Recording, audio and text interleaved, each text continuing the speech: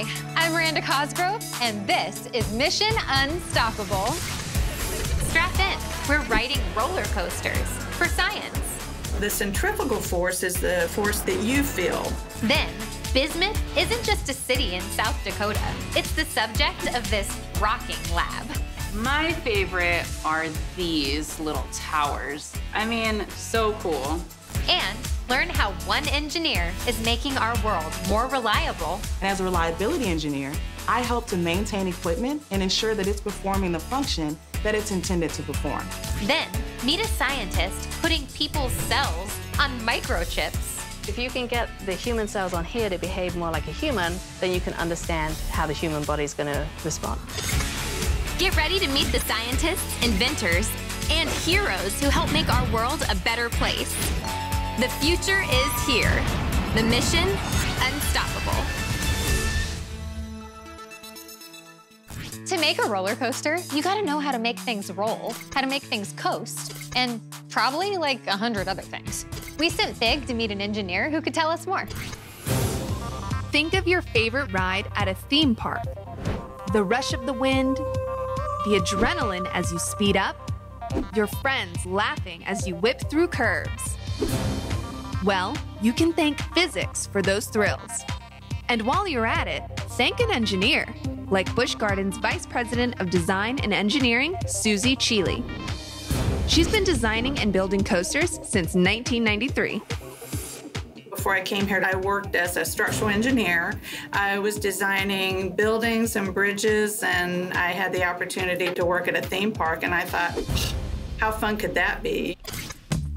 Today, Suzy and I are meeting virtually to talk about some of the science that went into creating her wooden coaster, the Invader, which I recently had the pleasure of riding sitting right beside her.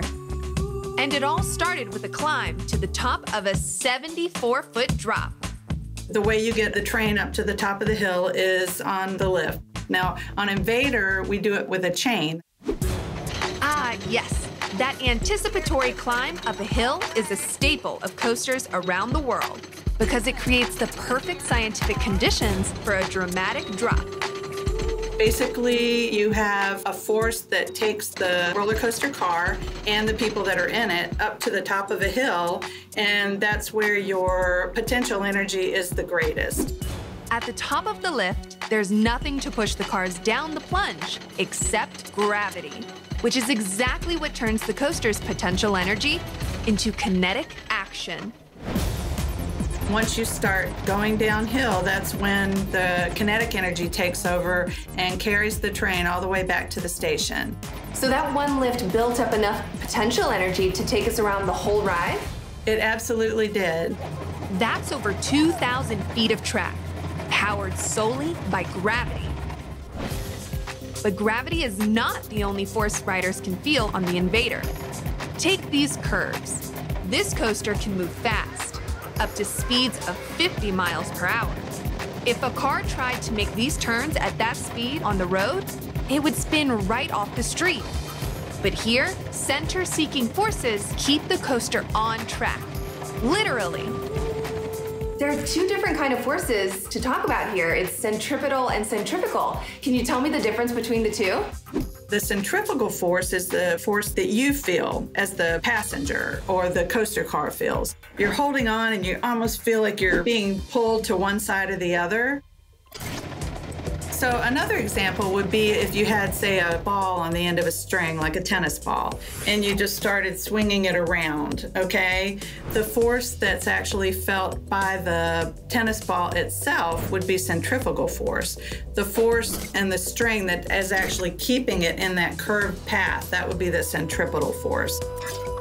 Just like a tennis ball being swung on a string, the centrifugal force is the force pulling on the car and passengers as it goes around a curve. And the centripetal force is like the string, which keeps the car in place. So the track and the roller coaster itself is keeping us in place while we're going around the loops. That's right. As the engineer behind the coaster, Suzy has to balance these physical forces with construction safety, all while calculating how to get as many thrill-inducing moments into a 2-minute ride. There are so many different forces and factors to consider when taking a ride on a roller coaster. There really are, but we don't want our guests to have to think about that. We just want them to have fun, right? I offer my services as a roller coaster tester, so anytime you need someone to come out and go on a roller coaster, you know who to call. I will call you next time, for sure.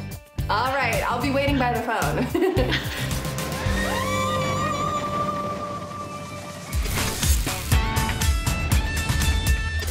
Love crystals, but hate waiting millions of years for them to form? Girl, same. Good thing we have a geologist who knows how to make minerals in minutes. Hey everyone, it's me, geologist and paleontologist Michelle Barboza-Ramirez with another episode of Barboza Rocks. Barboza Rocks. Although, actually, this is a mineral. And minerals, well, they're special because they have a set chemical composition and a crystalline structure. So what is a crystalline structure? Well, let's talk about a mineral that we all know, salt. Yeah, salt is a mineral, and because it's a mineral, it has a crystalline structure. It means that the atoms inside of it are actually held together in a three-dimensional structure. The molecular structure of salt is ordered and organized. You can see that the atoms are held together in a consistent pattern. It repeats. The crystalline structure is actually what lets these minerals form in those cool, like, geometric shapes that you see out in nature, like with that salt we were talking about, or quartz, or even ice, because, yeah, ice is also a mineral. Normally, it takes minerals a really long time to form those beautiful crystals, like millions of years long time. But today, we're gonna grow our own crystals here in the kitchen using bismuth. Now, bismuth is a metal, but it's also a mineral. And like all minerals, it has that crystalline structure. It can melt at 271.4 degrees Celsius. So we should be able to get this bismuth melted down pretty easily. Okay, so since we're gonna be working with molten metal in like really hot temperatures, safety first. So I'll put on my glasses and I'll get on my gloves. So I've already started melting down the bismuth, but let's add a little bit more. We'll give that just a second to melt down.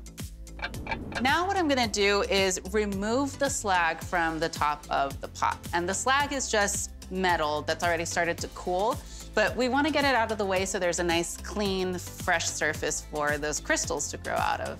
Now I'm gonna remove this from the heat. This nice, clean top layer that we formed, crystals are growing out from it. And then on the bottom layer, right, the bottom of the pan is also covered in metal, and crystals are growing up. So the trick is to stop the crystals from fully forming. So to make these crystals a little easier to get out, we're just gonna make sure that this top layer doesn't completely solidify against our pot here.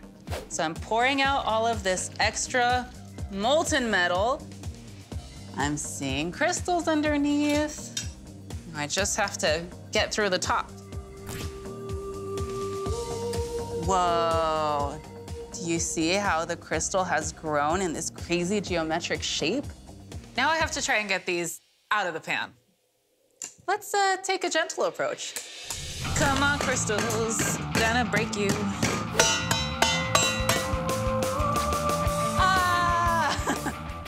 My favorite are these little towers. You can see sort of that step formation. This one looks like a city. I mean, so cool.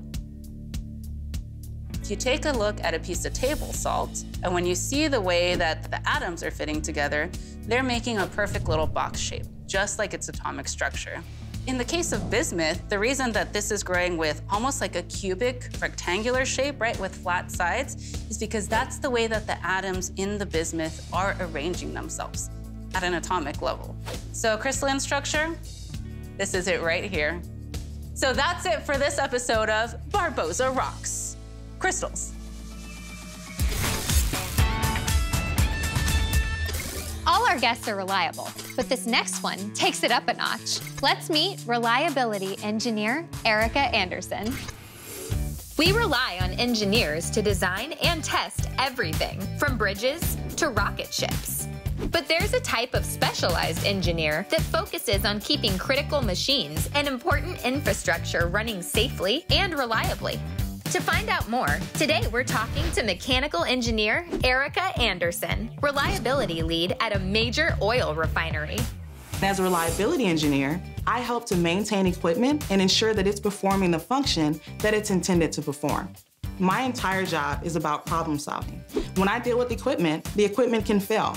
And for me, it's all about finding what is the root cause failure and how can I restore it? Or if I have a design, how can I improve my design? How can I make it better so I'm getting better performance out of it? Today, Erika is going to give us a crash course on reliability engineering by building the first ever Mission Unstoppable car out of cardboard and like straws. Look, knowledge is free, but sports cars are expensive. So reliability is based on 3 key principles: design it right, operate it right, and maintain it right. Here, we're in the design phase. And it's important that as we're designing it, we make sure that we're putting the right materials together and we assemble them correctly so that my car is going to perform the way that I want it to. Using a piece of cardboard as the body of the car, Erika uses straws and barbecue skewers as axles, water bottle caps and pieces of sponge as wheels, and a little DIY knowledge to put it all together. Once she knows the wheels all work, she adds the power. Rubber bands store elastic potential energy.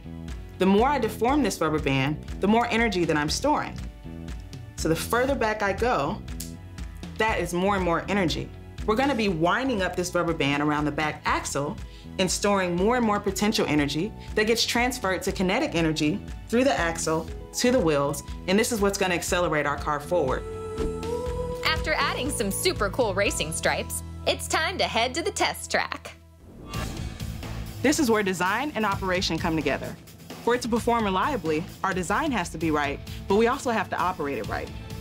Let's see how it goes. That wasn't exactly the reliable performance that we were looking for. So as an engineer, I don't see this as failure. I see this as an opportunity for us to improve. With results from our first test, Erika heads back to try again. We test it, and if it doesn't perform to our standards, we take it back to the drawing board. Instead of using bottle caps on my back wheels, I'm thinking CDs may be a little heavier and it give us the traction that we need. Using a larger diameter tire, we can get the car to go further. Not only that, the CDs weigh more than the water bottle caps, so that weight should help it not spin out like we saw the first time. Let's see how it goes. A little more reliable than our last one. We did get it to travel some distance, but it didn't stay in a linear path. Looks like we got another opportunity to improve our design. The CDs definitely helped it to go further, so I'm thinking, what if we were to try to change out the front axles and use CDs there too? After attaching the new front wheels, Erika's ready to put the car to the test.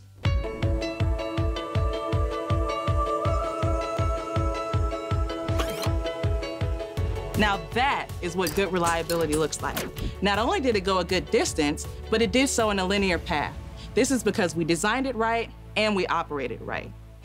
The last aspect of good reliability is your maintenance. If we want to ensure this car is going to continue to perform, we're going to have to maintain it. So certain parts of it, such as your car body, the tape, the glue, even the rubber band, are going to be subject to wear and tear and fatigue over time, and we'll need to replace them, and we want to continue to get that kind of performance out of it.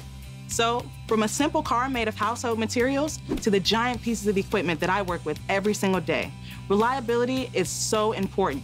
If you design it right, you operate it right, and you maintain it right, then you're going to get the continued performance that we desire. And that is something you can rely on.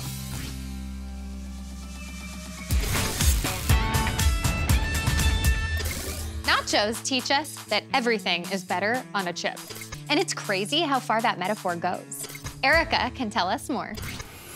Imagine it's the year 3000 and you can integrate parts of your body into a microchip to study it. You could literally plug a piece of yourself into a microfluidic chip and run tests on it.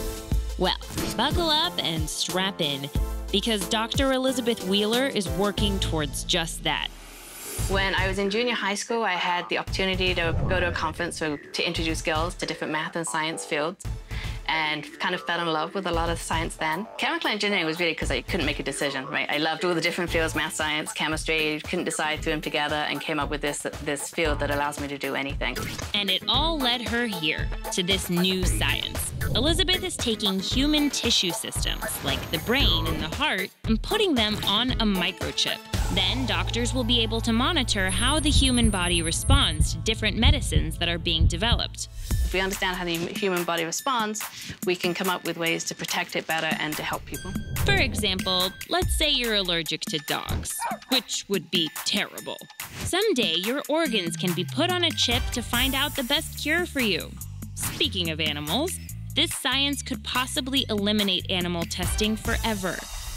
If you can get the human cells on here to behave more like a human, then you can understand how the human body's going to respond. That's the ultimate goal, right? If you think about it, they do a lot of testing on mice and rodents, and then they'll pass the testing with those, but then when they get to humans, you get different side effects because we are slightly different from mice and rats. I guess we are slightly different from mice, even though I love cheese. How exactly is this made? What it is a glass slide that we've patterned with metal so that we use the metal to conduct the electricity so we can understand what the cells are doing and monitor them.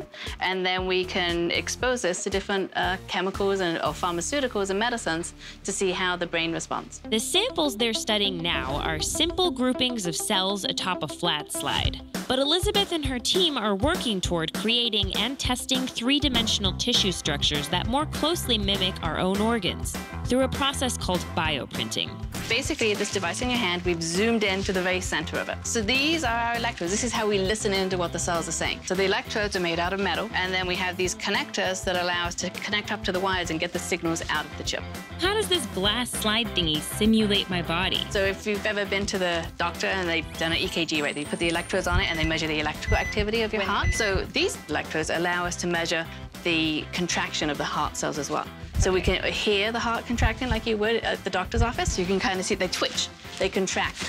And by looking at these electrodes, when they contract, liquid leaks through to the electrodes so we can measure a change. So then we can kind of get the beating of the heart. Ooh, this is very cool. So bioprinting gives us that spatial control to put things in really discrete locations and know we have the organ how we want it to be put together. So we're controlling the architecture. Yeah, that's the power of what we're doing. Wow. Thanks to Dr. Wheeler for this life-saving and groundbreaking science. If you put my brain on a chip right now, it would be like, this is crazy.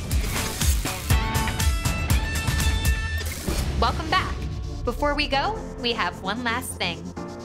Every day is different. There's a lot of surprises, and every project you learn something on, and that's one of the great things about it. You learn something new every day, and who could ask for more? With one little internet search, there's so much information out there. Soak it all up. You never know what you like until you actually try it. So I encourage you to try different fields, and you may find some you don't like, and that's perfectly okay. You're gonna find some that you like, and maybe even some that you love. Pursue your passions. I think in science especially, it's important that everyone comes and brings their different viewpoints because that's how you solve different problems. The sum is greater than the parts.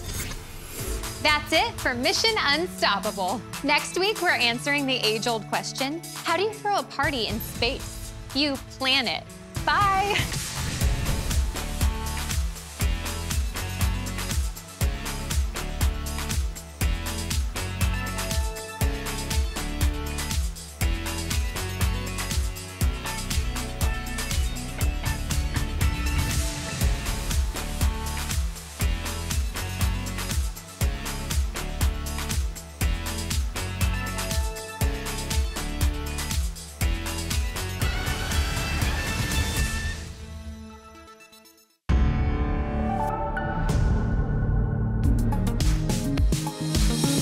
If you're watching this, you must have really liked the video.